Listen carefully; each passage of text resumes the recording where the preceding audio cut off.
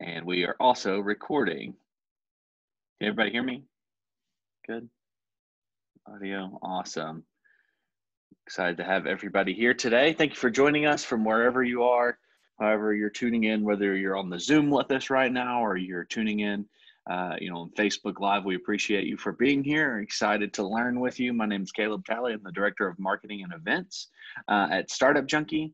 For those of you who may not be familiar with our organization, we are a mission-driven, high-impact organization based here in Northwest Arkansas. Our office is right here on the Fayetteville Square, and I was just commenting a second ago that it's sunny today, so I see everybody out and about walking around, and I'm very jealous of them being out in the sunshine today.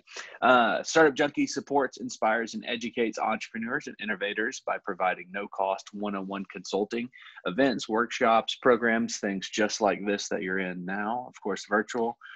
For the time being, we remove barriers for historically underserved populations by democratizing access to entrepreneurial resources and providing strategic support to individuals seeking to establish or grow their businesses. And like I said, we do that through one-on-one consulting and events. Those are the primary facets about how we do that.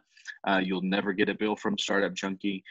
We provide all of our services at absolutely no cost. So our events are free, our consulting is free.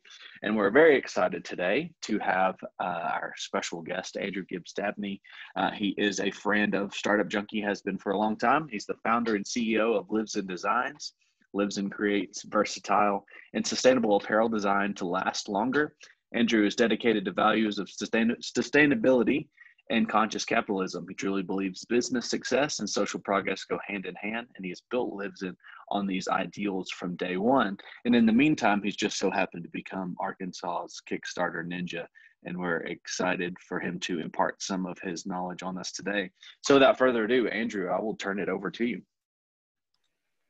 Cool. Thank you. I'm glad to be here, and I'm glad that Startup Junkie puts on such awesome webinars so regularly. And as Caleb said, yes, I'm very much a friend of Startup Junkie, and they've been very instrumental in doing what we've been doing since the very beginning. I hung around the office back when I was at Fayetteville. After I left, in the meantime, helped with ideating some things, helped with another business I was working with, and helped with a lot of the very beginnings of LIVSN and even some of the ongoing tasks that we've needed to handle. So amazing resource, and I'm always happy to jump on and do whatever I can to help back out the Startup Junkie team. So today's webinar is about Kickstarter and best practices around Kickstarter. I guess to go over the bona fides here, this will be the third Kickstarter campaign, or this one that we just executed was our third Kickstarter campaign for LIVSN that I have basically managed.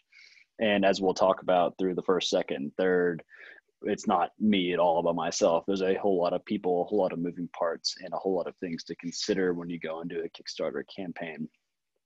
Previously, before having run anything for my own company, I was involved in Fayetteville's Kickstarter campaign way back in the day for a backpack, which was kind of a small scale project as part of our marketing for a bag launch back then. And I was very much on the periphery. I just kind of saw the platform and some of the ways in which you go about doing it. For this particular webinar, so you don't have to sit here and just look at me and my our new office's kind of boring backdrop the whole time. I might screen share for some of it, and we have a rough outline. So if you will humor me for 1 minute, I'm going to share my screen. And we will start with our, can everybody see this right now over here? My mat, like my window and what's going on? Cool. So we will present. So what we're going to cover is basically a high level, and we also want to be able to have time to get to a thorough question and answer session, which will be probably where the meat of what we're going to cover is talked about. So we have a pre-campaign, which is in Kickstarter world where almost 90% of the work happens is before you ever go live. And so as you think about going into a Kickstarter, don't forget the second part of that word, which is Kickstarter campaign. It is very much a campaign. It's not a battle. It's not one thing. It is a long-term effort that starts way before you launch the 30-day window or 45 or whatever you choose, to way after you actually finish up that live crowdfunding event. Then we'll go into promotion, some helpful tips, some misconceptions, and then the post-campaign process, and then we will get to questions. So feel free to stop as I go through and ask a question, or even better, throw a question into the chat, and we can get back there and address things that come up along the way. So with pre-campaign, there's some obvious steps, some non-obvious steps, and I'm going to try my best to not look at my little outline here so I don't get lost and forget some of the things that come up naturally. But the number one thing you need for a Kickstarter campaign is a product. Well, and this also applies to Indiegogo. Both platforms don't let you just bring an idea to the table. You need to have a prototype and a working prototype and be able to prove that that prototype actually exists. And usually that proof is just through photos, right? You have photos and video of this product. It obviously exists in the real world. The thing that, and this will jump a little bit ahead to misconceptions, but I'll address it now. There is a misconception, not just in Kickstarter and crowdfunding world, but also just in general life, that there's this if you build it, they will come mentality, that you can just build a great product, and by the sense of you building a great product, that it will go viral and everybody's going to want to tell their family about it, and you're just going to get millions of dollars. Virality, except for very few exceptions, is a myth. Virality is usually more of like you have something that hits a megaphone. So it's more of a network effect than a viral effect. So you have something that hits someone with a big audience, and then it then goes to a massive audience, right? And those things don't happen by accident. Those things happen through hard work on the front end. And the first step in that is audience building before you ever go live. As I'm going to jump back in and out of this thing right here to be able to show y'all some of the meat and potatoes while we talk. So this is our third Kickstarter campaign. As you can see, we recently just raised $514,000, but our first campaign raised $78,000, and our second raised $105,000. And so the $78,000 one is probably the most notable in the sense that we didn't have any brand recognition. We had no one that knew who LIVSN was, months before we had ever, oops, sorry. You can see me kind of fumbling around. This is how you know it's live. And now everything is gray. We'll go over here. And for the time being, I'll just stop my share so you can see me again. So the pre-campaign process, building an audience, how did we go from basically something that no one had ever heard of, no one had ever seen this logo. We really didn't even have a product when we started launching a Kickstarter campaign. And the thing that is a misconception, again, that needs to be gotten over is basically, if you build it, they will come. I have this product, I'm working on it, I need to keep it top secret. And that is one of the things that I see all the time, is people keep what they're working on top secret. With LIVSN, and the way that we built up an audience pre-launch was by sharing every single step along the way and not getting held up or worked up by this idea of someone's going to come in and steal our design. Someone's going to steal the idea or the brand and go do it before us. Both in Kickstarter world and also general business world, most of the times your competitors are pretty wrapped up in what they're doing, and they don't really care what you're doing. And also, no one is usually going to do what you are going to do better than you could. And so I encourage people to basically take the lid off. If you're coming up with a board game, start talking about the fact that you are coming up with a board game. If you have an idea of what the name's going to be and the strategy behind it, at least some of the brand, go ahead and make a social media account. Go ahead and make all your social channels, make an email list, and make a website. Make that website simple. Say we're going to launch on Kickstarter in 2022. It doesn't need to be any more detailed than that, because you don't actually know when you're going to launch. Even if you did, you really don't. So go ahead and get the content out there and start talking about what you're going to do. For LIVSN, that looked like our brand values. on our website, I started this whole thing with the process of writing down the values and the reason and the why behind the brand before we ever shared a product. And so what we do is we put out ads on the very front end saying, we're making clothing for people who value experiences over stuff. Does that sound like you? Sign up for this email list and get a free sticker. So we kind of had a carrot, right? We were sending out these free stickers. I don't have one exactly near me, but they were fairly cheap to make. That was a logistical nightmare to actually send out all those stickers. So I'm not sure I would really recommend it, but it was effective. It wasn't scalable, but it was effective. So before that first launch of $78,000 on Kickstarter, we actually built up an email audience of I think it was around 13 or 14,000 people on that. And most of those people did not come because of our product. They were actually in our audience and on our list and followers on social media because they believed in this idea of owning less things. They were outdoors people that wanted to minimize their gear closet. They were attracted to what we were saying we were going to do, and not even as much to the product that we ended up making. So that first campaign was successful, and it brought us to where we are today. I'm going to go back and screen share again so I can show you actually what this looks like.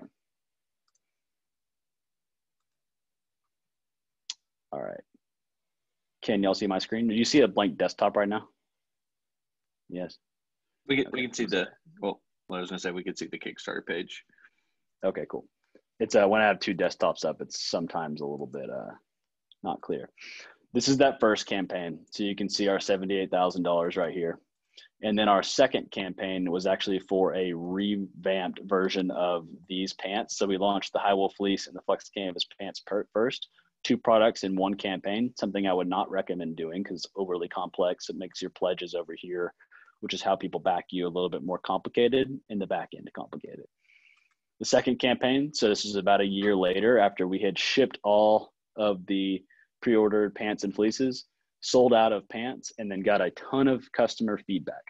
And then we went into version 2, launched version 2, new and improved, did $106,000, more backers, and actually we're profitable on that, which we can kind of get into a talk and question and answer about the economics of Kickstarter.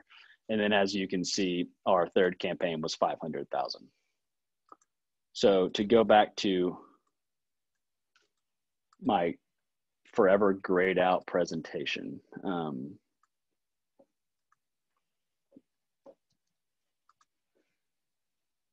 You know what? We'll throw it out the window. And I will stop screen sharing for a minute. The main basically pre-launch thing to keep in mind is the audience building. You want to come to the campaign with an audience already there. Like I said, it was 13,000 at the time of our first launch. Our second one was around 22,000 on our email list as far as that number. And then most recently we're about 35 or 40,000, depending on how you kind of slice up our email list. And that has been huge. On day one of each campaign, the email has been the #1 driver of conversions, and it's #1 thing that brings your #1 day dollars up, which basically Kickstarter is algorithm based. So one of the other tips is make sure you get as many sales as you can on day one, and even better in hour one.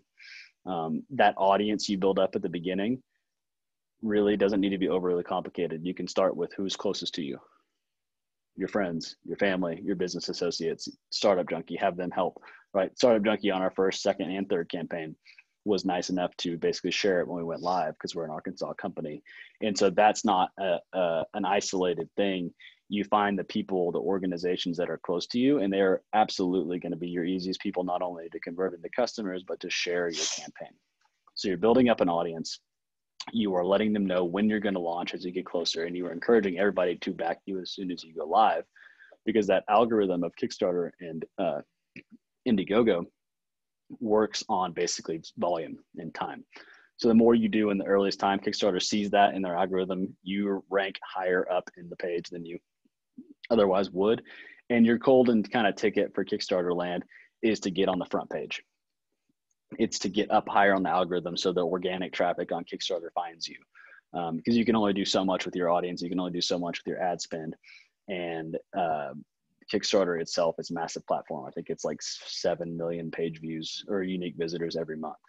Those people are your customers. You will bring in your audience.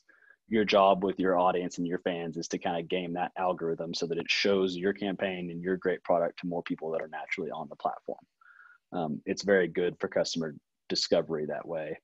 And we can talk about this later in the questions too, but it is a customer discovery platform. It is a marketing platform. That's what it's really is there for to do, is to acquire customers and get fans and sell something. So a couple other topics on pre-campaign. You got to build it. And the best thing I can tell you about that from like an actual design perspective is to go to the most successful campaigns that are like what you've done and mimic those. So if you're familiar with app development, wireframe it. You know, if they started with a GIF, in the top 3 all started with a GIF of the product in motion, you should start with a GIF of the product in motion. If they started with press and they gotten some press reviews or some user social proof, so user reviews, you should start with social proof or user reviews, so that you are basically looking, feeling, sounding, and smelling like the most successful campaigns in your space. That way you're building trust. The hardest thing about a Kickstarter is overcoming a trust barrier. People know that Kickstarters aren't guaranteed to send. And especially as an unknown company, unknown brand, unknown person, you have to convince them that you're going to actually ship that product and it's going to be like what you sold it for. And the best way you can do that is to look and feel like the real thing. So that just means you invest into product design. Graphic design. You invest into video design. You invest in that page. The last step on pre-campaign, should you choose to do it, is choosing a marketing partner. Our first campaign, 2 campaigns, we accepted the help of a marketing partner after we launched. So if you launch and you're moderately successful, your inbox will blow up with, I want to help you make this thing bigger. We used a firm like that for the first 2, and we had some more success than we would have had we not. But it's not the best way to do it. On our 3rd campaign, that's one that just did $500,000, we went and found the best partner that we could find in the world that had done campaigns for similar things like we had done, and said we want to work with you. And we actually had to try out. We actually had to pay up front a testing fee to do a photo shoot on their behalf, a video shoot, and for them to run ads on Facebook to a landing page just to make sure that they could actually market what we did and our audience liked what we were planning to make. And then they said, yes, we'll work with you, or we won't work with you. And in our case, they said yes. So moving on, promotion basically is during the campaign. So this preparation work goes in the beginning, but you built up this audience. You have a marketing partner, you have social accounts. Hopefully you've done some testing. That's another part like that we did through our marketing partner, but you can do on your own. So if you have like say Facebook or Instagram business, you can basically make a landing page or a website for an email sign up, and you can test ads ahead of time to try to figure out what works, what brings people in. Caveat to all this is you don't need to pay.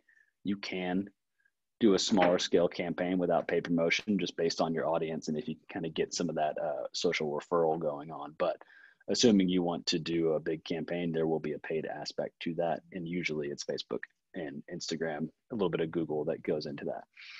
So you're testing. So on actual promotion, you won't go too deep into all this, but email, like I said, on day 1 is your most powerful tool. Your social channels, just everything personal to you and your team. Share that far and wide. Share the campaign. Share why it's cool. More importantly, tell people like why you need their support. Because those are, like I said, those are your first backers. And on like your friends and family, on your like day of launch emails, like we are live right now, you cannot be overly simple or overly explanatory on that. Like we actually put in, like to all my friends and family, I put in like, we're live right now, please back us on Kickstarter. And then there was like a link, it's like, what is Kickstarter? How does Kickstarter work? And then I actually screenshotted the campaign and put a big red arrow down to the pledge button and said, this is what you push. And then I put, you will not be charged. You'll be charged later. And then I put another note, because this is a misconception of your friends and family, is that they want to wait till the last day, like day 30, to like push you over the edge. So you need to kind of explain, don't do that. Like, that's really helpful. And I love the thought, but it's not very helpful. We want you to do it on the first day, because that actually helps us out. On ours, we did, our marketing partner on the first two had like a PR package that you could buy. It was a couple $1,000s, and they would say, we get you guaranteed placements. So we did that both times, which got us some kind of Kickstarter watch list, product type style email blasts and articles that would divert back to our campaign. And that probably wasn't worth it on this, because we just didn't really make a lot of money back to what we paid for the placements. On this third one we did, we have a PR firm now as a company, and we actually worked ahead of time on two things. One was pre-launch, like social proof. So we sent out our pants to a bunch of press that had previously covered LIVSN and said, hey, will you try these on, wear them for a month or so, and then give us a quote back. All we asked for is a quote. Do you like them? And if you don't like them, tell us. That's kind of how that went. So when we launched our third campaign, we had like, Men's Journal, outdoor or outside, Gear Junkie, Gear Patrol, and Carryology that were pre-launch press reviews that gave us a lot of credibility when we launched, that, hey, these people that are very well respected and know their shit stuff, I apologize, say these pants are good. The second part of press, for us at least, was getting some actual live campaign articles that would pop up and point back to the campaign on day one. And so some of those were from our closer press relationships, that they had actually wrote the article way ahead of time and said, when do you want us to publish it? It takes some time to build that kind of relationship where you can ask the press to write something and then not publish until later. It will happen eventually. But the other part of it is basically just building a press kit. And you can do this. And this makes it, basically what you're trying to do is make it easy to support you, make it easy to cover. And so this can be as simple as a Google Drive folder that you have a link to at the bottom of your campaign that's open to anybody, and make sure it's shareable. It's not like a closed folder. And it has, here's images of our product, here's graphics of our product, here's videos of our product, and here's like a fact sheet. So it's like one Word document with everything that, kind of everything about your product, about your team, about your story, and then like little folders for photo, video, and graphics. So that if and when you are successful and the press, especially local press, want to write something, you make it very easy to do that. Step two, that's like your baseline. It's playing defense. They can come get it. Second part of press is writing press releases. You can kind of go deep into that. But my number one tip on writing a press release is basically write the article exactly as you want it written and send that. Because if you do that, the people in the press that are very busy, that have all this stuff coming across their desk, see that as that's an easy thing, right? You've already written it. All they need to do is basically take it, massage it, make it their own words, and put their byline on it, and you've got a press article. I cannot stress enough. Don't send them a fact sheet that takes interpretation and work and expect to get an article on it. Send them an article that you wrote well, and then let them repost it, basically. And that does work. Other live campaign stuff is obviously paid social. So if you've been testing kind of before the campaign, you know what's working as far as your photo and your words. Be continuing to do that. Your marketing partner, should you choose to use one, is going to do that for you. For our last campaign, we actually use a separate marketing partner than the one that helped us build our campaign to run live ads, because once again, they were the best in the world to do that. We had to try out again, but they ran our live ads during the campaign. Cross promotions are big, live promotions. So basically when the campaign goes live and you have some success, once again, your inbox will fill up with, hey, I'm so-and-so, this is our campaign. We have 1,000 backers. We think your stuff is cool. Will you tell your backers about ours? And we'll tell our backers about yours. And so that's kind of the same as doing a press kit. If you want to play that game, which I would suggest you should, you basically have like a hero image that you've chosen that represents your product well, and a little 1-sentence blurb with a link back to your campaign. And you say, cool, here's ours. Update your backers with our image and link, and then send us yours. And that actually just kind of helps that community spread on Kickstarter. Kind of last thing on promotions, we've covered paid, email. Emails is like your day of launch, but you should be emailing every few days to continue to grab your audience that missed it, saying we're live. find ways to do email that's not just like, please buy, like talk about your product a little bit, tell your story. You get on there and record a video like this and say like, this is why it's cool. Get creative. And then the last part of promotion is really organic. It's updating your backers that you already have and replying to comments as they come in on the campaign and replying to direct messages. You'll very quickly be able to be spotted as an untrustworthy company if comments are going left if the comments are coming in and they're not being replied to timely. If comments are coming in saying, you didn't reply to my direct message, I have this question, or anything like that, or you don't regularly update. The update is actually like a feature of these platforms where you can just send like, hey, it's day 4, we're hit our goal, and that awesome. Like that's all that needs to be. It's also an opportunity to tell your story. So that's promotion. The last part really is tips and misconceptions before we get to post-campaign. Tips, one of them we covered, look, feel, smell, and sound like the best in the industry for your campaign. That is just hands down, like you're going to get more trust by that than anything else. Invest, goes along with it, invest in professional photo and video, unless you are a really good amateur photo and videographer yourself, because that actually just ties right back into that first point. You look and feel professional and you look like you've put effort into it, then people are going to respond that way. Typically, outside of Kickstarter or anything, the more effort you put into something, the more you'll get response from people. People respond to effort. If it looks like you did it halfway, you're going to get halfway support. And then the last kind of tip is storytelling. Kickstarter is people want the product, but that's not the whole motivation for being active on the platform. People want to feel a part of your startup story. They want to be a part of what makes this product come to life. And so you need to basically give them that story. It's part of your obligation for using the platform. If you're just there for transactional, you give us money, we make product and we go home, it's fine, but you're not going to really get out of that community what it can give to you. Because for us, our first Kickstarter backers, our second and our third, are our biggest fans. They are our most vocal critics too, right? Which is good. You get product feedback, but they are there if you take care of them to help propel you to the next thing. And that's unique to the platform. That's not your standard person you picked up from an Instagram ad on your website. These are people that know your story. So tell them the story. The main misconception we've covered, which is like, if you build it, they will come. You need to build that audience. You need to invest in marketing, and marketing doesn't always mean paid advertising. It's just getting the word out about your campaign. The post campaign, which we'll kind of fly through so we can get to questions. Basically, you want to track your data. You're going to need some sort of pledge management software. Kickstarter allows you, once again, like someone backs Kickstarter, they give you money. You don't get charged till the last day, so they don't actually choose their product options until after that. You actually send a survey, in our case, to say what size and color of pants do you want. And in that survey, you also have the opportunity to upsell. So say you make hats. You can say, do you want to add on a hat for $25?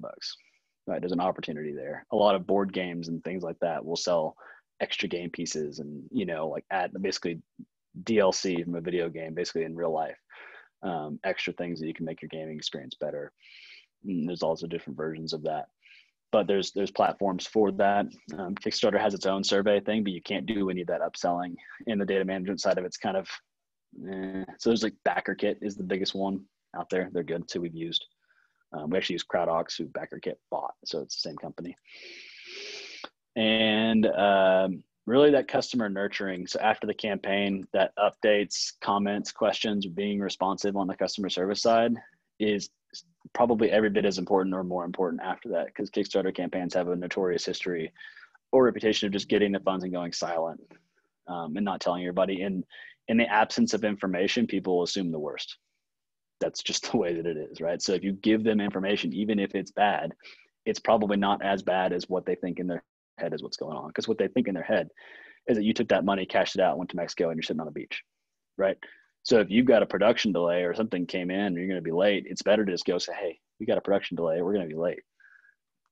Really the response that you're going to get, and this is held true for us every time we've had to do that, is thank you so much for letting us know. We're cool. we're already going to wait 6 months for it. What's 7, right? That's like the worst response you're going to get.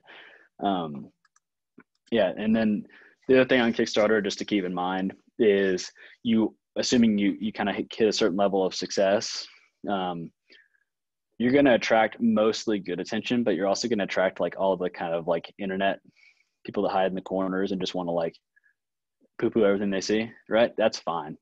They're going to comment. They're going to say like, I don't wear those pants because they have mesh pockets. And like, you sit there as a creator, you think, why did you take the time to actually tell us that you don't want them? Like you didn't have to buy them. But not responding to those things negatively, using any kind of negative comment or negative feedback as an opportunity, as a marketing opportunity, because your customers that will buy are going to read through those comments and also see how you handle criticism and what kind of customer service you're going to have. So you're basically demonstrating through all those comments and everything, the kind of company that you are and your policies on customer service and communication. So with that, I think we covered a lot. Spoke quickly through some things, glossed over some things, got detailed in others. So I am very happy to answer questions. And I will kind of ask my own question first. Caleb, do you want to moderate these or do you want me to just go through and read? I'm happy to if you want me to. I mean, it's whatever. Yeah, sure. So Ayush has a couple of questions. His first question is, what assets, websites, flyers, etc., do you need to have ready before you launch your campaign? Yeah, that's a good question. So definitely a website. Whether it's just a landing page, you can build a website. If it's never going to, depending on what you're going to do with it down the line, you can do it like a Squarespace or a Shopify. If it's a service or something, Squarespace is great. It's easy. If it's ever going to sell a product and sell multiple products, I would definitely do Shopify. Both of them have either free or very minimal startup costs. And you can get a web domain for $10, usually. So definitely website, definitely social channels. And social channels, like it's a long burn strategy, but it is one that probably needs to be done. So I would have a social channel. I would go ahead and get an email system. Once again, MailChimp is probably the easiest, and it's also free to start up. It's free to like 2,000 people. So basically, if you don't ever get there, then great. You never have to pay for it. If you do, then you have emails, so you want to pay for it to keep them. And I would take the time to link all those. So it's very easy. You know, if you do a social, you Facebook and Instagram, you link them. Post on Instagram, it goes to Facebook. You link your social media with a website. All of a sudden, you have a website with dynamic content, right? Because every post you put on social media is now on your website. And so it just takes some time to link these. If someone signs up from your website or on social media, it's to drop into the same MailChimp list. Like you just don't want to have to do anything manual up front. I mean, long term, you want to do it all up front.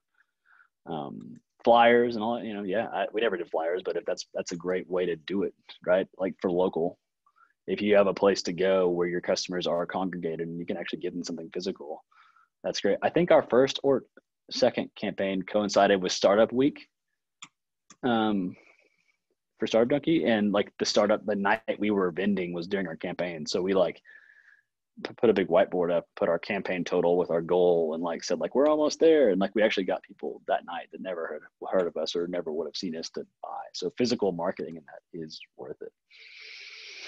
Yeah, and to it, so I would add just from my experience of, I think I first met you at a startup crawl a couple of years ago, and you had the prototypes there. And we're allowing people to sign up for, the products, or, sign up for a newsletter. And I think that kind of being out in front of people went a long way. And to Ayush's question about content, would you say, and you kind of touched on it, like the investment in content creation is probably one of the big keys to pre-campaign? Would you agree? Yes, like 100%. You got to have good photos, and like, there's more resources than I could probably give you to figure out how to do this right. But you'll need, like, if it's a product, I'll just say it is for the sake of explanation, you'll need some like white background studio style shots, which you can do at home with like a sheet and some, software. You'll need some lifestyle shots, like it in the field doing whatever it is, even if it's in an office. And then a video is going to tell your story. And so the content of the video is the most important thing by far. Like the video could be me sitting right here. And that honestly works really well on Kickstarter sometimes. Kickstarter marketing, it seems like we've figured out responds better to authenticity than it does to like high production value. So we try to do high production value, and I think you should, but like it's the story. And so your video should be, short, less than 3 minutes. It should tell very clearly who you are, what the product is, what it does, and why it's better, and why someone should back you. You don't need to put anything else in there. Yeah. So it's one part content, and then another part, I guess, community building around the story and the content. Right. And I just had another question. Where did you find the marketing partner that you used? The one that we're using now and the one that we will continue to use in the future, went to the top grossing Kickstarter campaigns from outdoor apparel, and you scroll to the bottom of the campaign of anything and you'll see who the marketing partners are. That's kind of just a tip. They go to the top grossing one, scroll to the bottom. Every contract for all these marketing partners starts with, you have to put our banner at the bottom of your campaign. So that's how. And so to your earlier point about looking at similar products or services that have launched on Kickstarter and emulating a lot of what they're doing, go look at their marketing partner too is probably part of that. Yeah, for sure. 100%. And Morgan just go ahead and reach out early, by the way, because it took us, there was a 60-day tryout period for ours. And then they wanted 3 months from there to pre-market the campaign before we went live. So for ours, we needed to be 5 months ahead of time. Wow. Launch to even work with the partner we wanted to work with. Just keep that in mind. And Morgan asked, is there some kind of spend formula for crowdfunding campaigns? For example, you should budget to spend some percentage of what you hope to raise for marketing. Yeah, there's like a rule of thumb, 10 to 15% is typically what's done around. Like you should expect to spend 10 to 15% of what you want to raise on paid advertising for a campaign. You can go higher or lower, and it depends on really a lot of things. In KCS, what has the Kickstarter customer retention rate been like from the first and second campaigns to the third one? We're pulling this data right now. Actually, we're trying to figure out exactly how many people came from first campaign to second campaign to third. Anecdotally, it's high. And I know that from our comments on the campaigns, our questions that come up saying like, how did these fit compared to the first campaign? And like third campaign, they're like, hey, what are these like compared to the V2 versus the V1, right, of our pants and those kind of things. And then we also, a big part of our audience is people that have made from previous campaigns. And so it's been high. We've also seen a pretty high, and also, I wish I had the numbers, but we've seen a pretty high conversion from a Kickstarter customer to a regular e-commerce customer. So a lot of times people will buy their first pair of pants. They'll buy one from the campaign because they haven't tried it on or whatever. They like it. They'll come back and buy 2 or 3 more from us online. And there's another question. Is there any way to get analytics to use in Kickstarter? Yeah. So Google Analytics, you can drop a Google Analytics ID, kind of a UA code into the campaign. And so you can set up a whole Google Analytics property within Kickstarter, so you can see where they're coming from, who they are, what age they are, where, like what referral they came from, if they came from Facebook, Instagram, YouTube, whatever. And I would highly recommend doing that because Kickstarter has its own analytics backend, but it is very rudimentary. Like if you really want to dive in and kind of know your market and be able to make changes, it's Google Analytics. And I just had another question. Any thoughts on SaaS businesses, Republic platform? Yeah, I actually talked to Republic about a equity crowdfunding campaign in the past. We almost did it, but we decided, we make a product. We'll do Kickstarter. I think it's great. I think they just recently raised the rules from the funding limit from like 1 million or 2 million to like 5 now or something. So you can actually get a full round done on there. It's the same principles. It's almost all the same, except for there are some SEC regulations around marketing a security. And I don't know exactly, but basically all the same principles, but just don't break the law is all I got to say about that because I haven't done it. KCS, how important is having brand ambassadors? How have brand ambassadors been in spreading awareness for LIVSN Designs? How much did the version 1 customer feedback affect redesigns for version 2 and 3? I guess those are 2 questions there. Yeah, cool. Well, the first one is it vary and but maybe not in like a fully, like you can gauge the ROI, but like, so our first brand ambassadors, were given like a shareable link and a photo to share and some product if we could ahead of time to help motivate them. And that helps a lot with kind of that social proof. They're very likely to be some of your first backers too, right? Because they're like invested kind of emotionally already before the thing. And they also want to tell their friends. And if they didn't buy it, then they don't, you know, it didn't really feel authentic. So, but I won't say that like our brand ambassadors were anywhere near the most like biggest like revenue driver on the campaign. It was, you know, email or paid or PR was probably bigger. But it's like these are all kind of building blocks to brand trust. And the more people you have that back early and kind of talk about it and comment, answer questions for you, which is one thing brand ambassadors are good for. If you educate them well before you even get a chance to reply to like a negative comment, someone else will be like, hey, now they're cool, you know, and that's priceless. So, you know, I don't know, it's hard to quantify from a revenue point of view, but definitely something to do if you can kind of have the bandwidth to do it.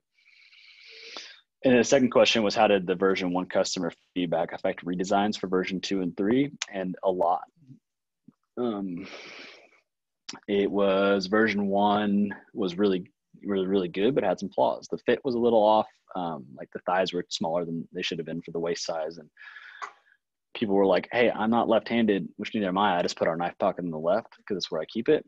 And like, they're like, I want that pocket on the right. And so like we put it on both sides. Right. People were saying that after they got their pants hemmed on version 1, that the roll up system was too low. So we actually edited kind of the way we grade where the button is for the roll up based on inseam length, so that if someone bought, like, you know, it wouldn't come out with that problem.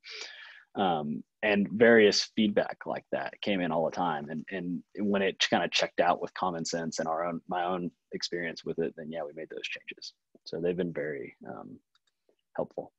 And also very helpful in building up social proof of like user reviews too. So our first campaign backers were the first ones we sent out like review request emails for our website saying like, hey, you bought these, you wear them, could you review them on our site? And it got us like our first 50 reviews, and almost all of them were 5-star. Even though there was some flaws, they knew that we were going to fix, you know, that kind of thing. So they'd still help us out. And that kind of jump started a lot of social proof on our regular e-commerce selling after the campaign. And to Casey's first question, just a thought I had, as far as brand ambassadors, your approach to, you know, reaching out to folks in the media, like sending out products and having them kind of voice their thoughts on that. It feels almost kind of like that's getting brand ambassadors from media outlets was pretty critical too. Yeah, for sure. And I mean, that's almost priceless because it's people that know what they're talking about. And people, I think, none of those were paid. So it's all editorial, right? Which is organic, and I won't call it organic because we sent them to them, but like we didn't pay them for those reviews. And like, you know, to harken this way back to fundamentals, that's just about making a product that people like. If they didn't like the pants, if they didn't want to wear them, if they didn't think they were cool, they would not have sent back those quotes. They would not have put their name associated with it. So whatever you do, it all starts with a very good product. And I wanted to make sure to say that, just because, like I said, like you can't just do that and expect success. You need the marketing side, but the marketing side doesn't work well if you don't have a good product to back it up. And especially that second sale. You can sell anything once, you know, selling it twice to the same person is a matter of if they think it's good or not. And as a recovered journalist myself, there's a lot of value, I think, in having sent someone a product and asked for their feedback versus, you know, the approach that some might take and just say, here's a press release, write about my business. Like you took an approach that, you know, you offered them a chance to, you know, feel it, wear it, see it before kind of, you know, expecting some feedback. Aish had another question. What are your thoughts on influencers, say YouTube, TikTok, Instagram? Yeah, we haven't really done a lot of like paid influencer. Like we've found a couple people that like we followed that were really cool in our space, and we've reached out and said, hey, could you like kind of help us promote?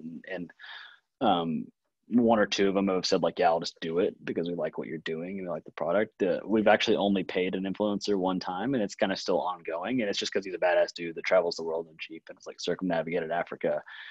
And he would just like, yeah, like I think these are cool. So I can't answer it with like a bunch of knowledge, on the sense that like we're just not playing that game very hard right now. We're going much more kind of like ambassador and helping our customers tell our story as opposed to an influencer. But we may start. So I'm not having anything against it. I think it really is useful and powerful if you just do it right. You can also throw a lot of money down the drain too if you're not careful. Casey asks, how did you ship out the initial sticker orders? UPS in small envelopes or USPS? Sorry. Yeah, envelopes. At first, it was me stuffing into envelopes like I bought like a paper cutter, and printed out a bunch of these little welcome letters on like linen cardstock to make it look really nice, saying like who we are. And then I sent out a sticker and I'd put them into an envelope. And we used I don't have those around either, but we used these I bought recycled envelopes from Amazon. Little kind of cardstock or not cardstock. Craft paper brown, so they're being kind of branded, and actually went ahead and ordered a return label stamp. And I went to the post office and bought like thousands of sheets of thousands of like the US airmail stickers or stamps. I thought were really cool looking. And so I put some thought into that, and then I stuffed a ton. And then I hired like everybody around me who was unemployed, like, can you come and like stuff envelopes? And I had this little like envelope assembly line in my back room of my house. And then I finally ended up paying a mail service down in South Fayetteville I said, here, please, like, just here's a list of people and here's a bunch of stickers, please get them there. And so like it started going out in like legal envelopes that were white. So like, eventually I was like, I can no longer stuff an envelope. Like I have no more saliva to lick a thing. And it got to be kind of a headache. And so as I was saying earlier, it was not scalable. It was cool. We also, there's a big potential pitfall for giving away free stuff, is that there's an entire world of websites and Facebook groups and everything dedicated to getting free stuff. And as soon as they pick up that you're giving away something free, all of a sudden your free offer will pop up all over the internet.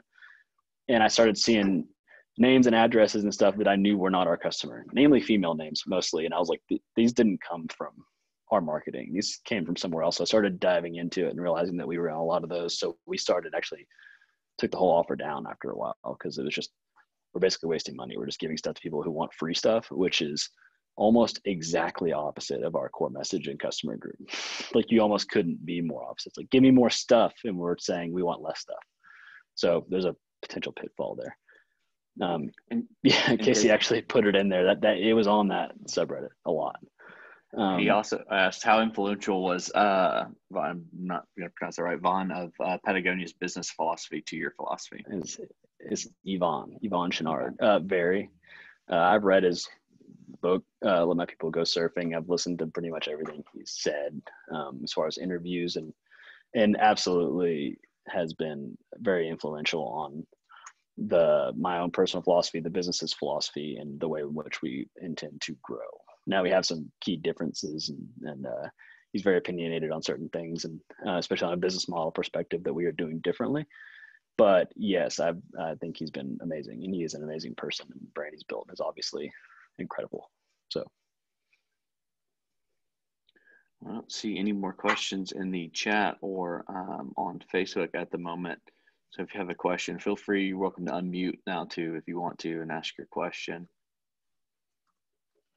Shelby just said me. Go for it.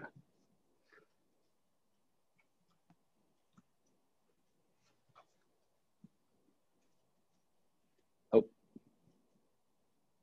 so we lost her. There's one more that came in. So how did you manage your time when first beginning? And probably not as well as I should have. It's just, I use different tools here and there. I pretty much use my calendar as my to-do list. I'll put little 15-minute meetings on there that say like, do this thing. Use Evernote for notes, use Google Drive for organization. And that's about as extensive as it gets for me.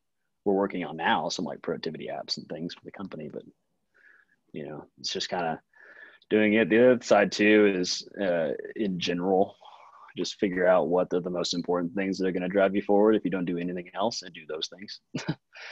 And let other people wait for emails longer than they should if you've got to, get the thing done. Like if you don't get the product done, you don't launch the campaign. So you got to get the product done, right? Like kind of identify those things. So that helps. Cool. And Shelby, it looks like you're unmuted if you wanted to ask. I can't hear you, Shelby.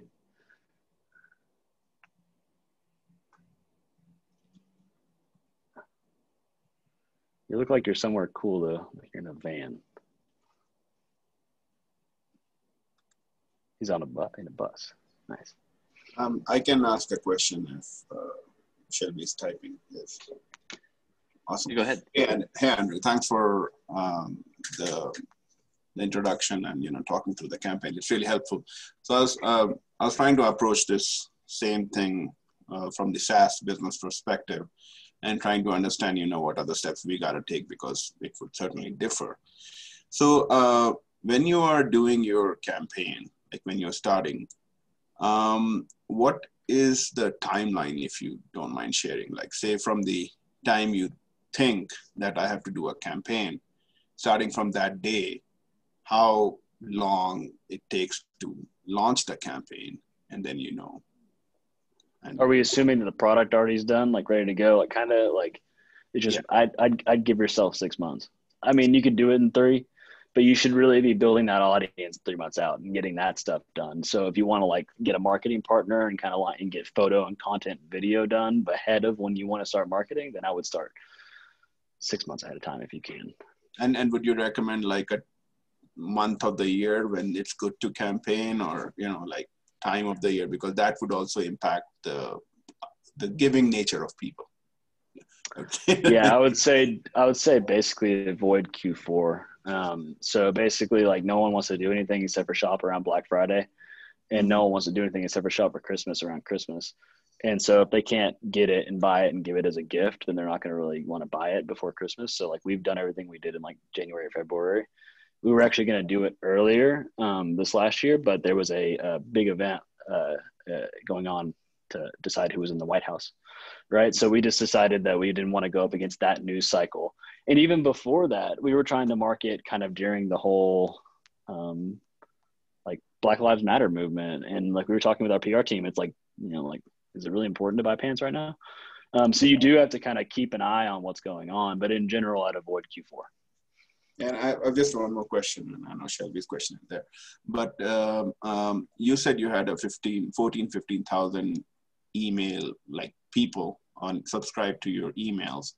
So is that all organic, like you built it out, or how did you gather all that? A big part of it was sending out those stickers, so ads. Another part of it is we did a couple partner giveaways. And in our space, like other brands would be like, you want to go away some stuff with us and we'll give you all the emails together. We did that. And that's how we did it. And yeah.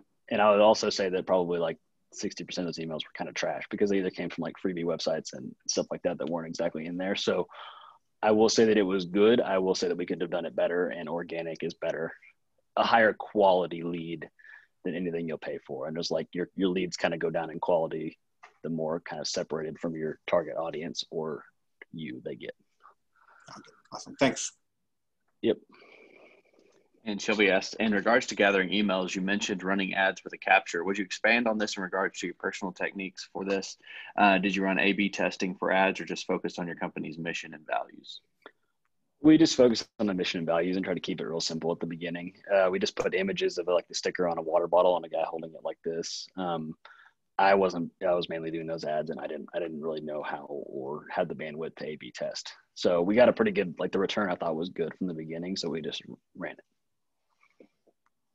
In general, I would definitely recommend A/B testing things. Awesome.